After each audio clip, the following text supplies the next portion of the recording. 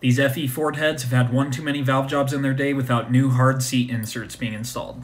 Today we're going to change that, so I've got the counterbore cutter set up here, which uses a pilot to center and align the cutting tool relative to the valve guide. The machine has multiple air floats that find the exact center and angle of the guide. We're using one of the new valve seats to set the stop on the machine so that we cut to the exact correct depth.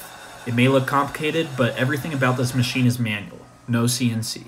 With all of the intake counterbores cut, we move off the machine and onto the bench so that we can drive in the valve seats. It just takes a few solid hits to overcome the interference fit, and we can move on to the exhaust side.